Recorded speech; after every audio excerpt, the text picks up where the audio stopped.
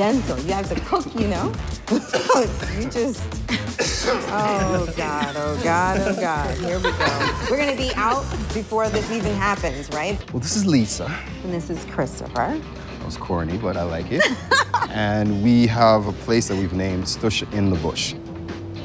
Stush in the bush? Yeah. Stush in the bush. What is stush? It's gotta be a slang word in Jamaica, right? Wonder what it means. We'll have to ask them. We actually do what's called a farm-to-table experience. You know, we have an organic farm. It's just nice to be able to eat what you grow. Yeah. Well, let's go. 30 minutes on the clock. Oh my God. Creamy peanut butter. And jelly. Grape jelly and Durban poison. Oh my God.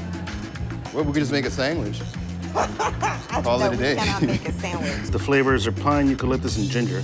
For Durban? Uh-huh. Yeah, super piney. Curious how that's gonna go with peanut butter and jelly. We're doing live cheesecake. A raw cheesecake? It's called a raw cheesecake, live meaning raw. So it's not gonna be baked or cooked or anything like that. The Durban poison is blended actually into the crust. And we do a lot of live cheesecakes at home. That's Live- actually the live only meaning live raw. meaning raw. So it's a term that we use to express that it's And not we've done been them cooked. both savory and sweet. I think if you've been cooking together for a long time, I think there's an advantage to that. It's like when you're friends with someone so long, you could sort of finish each other's sentences. Great timing. So 1 drop of Citrus sap. I saw a couple drops, which is good, because terpenes are really strong, and I don't want to be... over-turped.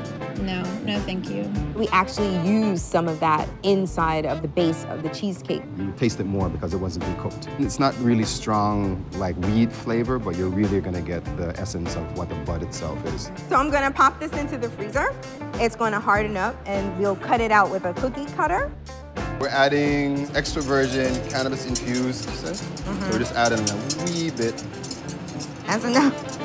It's a little more than a wee bit, but hey. We got 1 minute. Whoop. Each chef had to make a small dish with their peanut butter and jelly, along with Durban poison.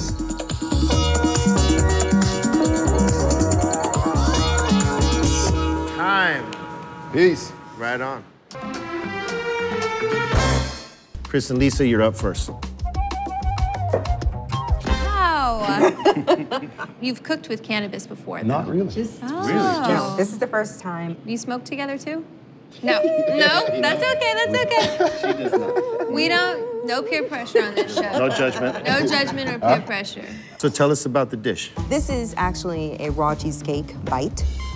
And yes. Keeping it stush, Right. which is what we're all about. Right. That's what stush means, is like... Stush Stush is, is you're very stush. kind of like you carry it off. Shishi fufu. She's stush. Shishi fufu. Yeah, so in our relationship, in our I'm the business, stush, she's the stush. and he is the bush. Gotcha. Right. All of the Durban poison the is real in the bud. base, and it has a little bit of the terpenes.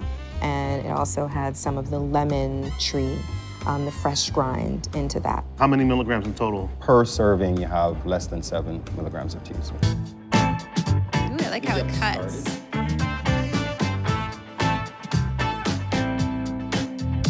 It's like a peanut butter and jelly sandwich. You can really taste the Durban poison in that. Mm-hmm. Because of the fat, probably. Flavors. They all mixed really well. And that grape, that like... Yeah, I think it Works goes really well. with the grape jelly flavor, definitely. People tend to over-terp, and this was done perfectly. Oh, yay. This is very stush. Yeah. Yay, you got it. got it I in. love that, I love got it in, that, you I got love one that. Thank you. That was so good, I could have eaten the rest of it, but I didn't want We're to, gonna give you new ones. because I'm scared. Go.